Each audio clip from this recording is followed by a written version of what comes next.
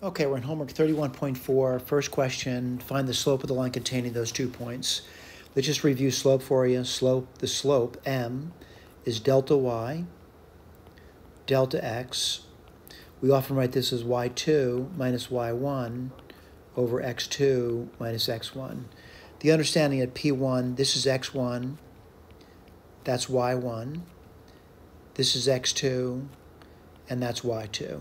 Let's write down m equals, well, let's take a look at it. It's going to be minus 6, and then we have minus 5. And what do we get now? We get 3 minus 4, which is plus 4. What does that give you? Minus 11 over 7. That's the slope of the line containing those 2 points. I do recommend you look at the key, make sure the key is saying that. Thank you.